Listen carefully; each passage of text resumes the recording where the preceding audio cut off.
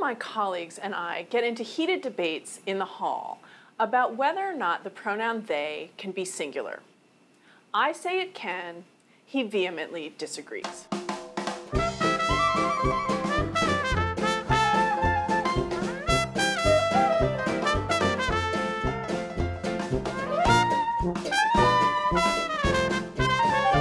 What we're talking about here is often called the singular generic pronoun question.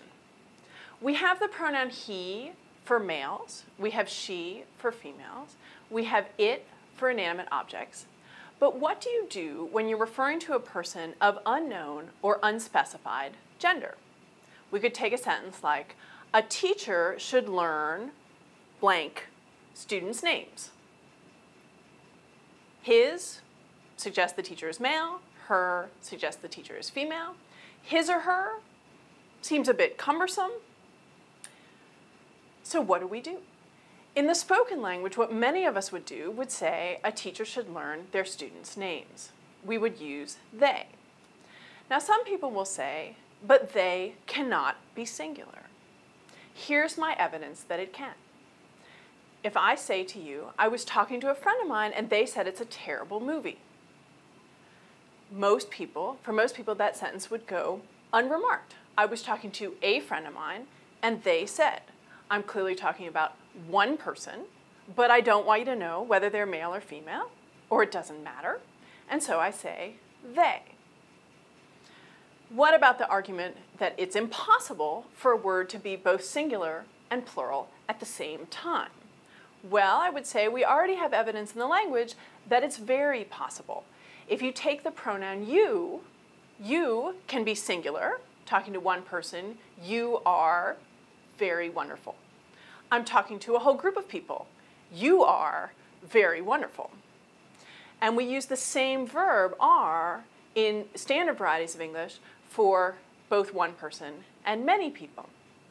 They has done exactly the same thing to take on a singular and a plural meaning.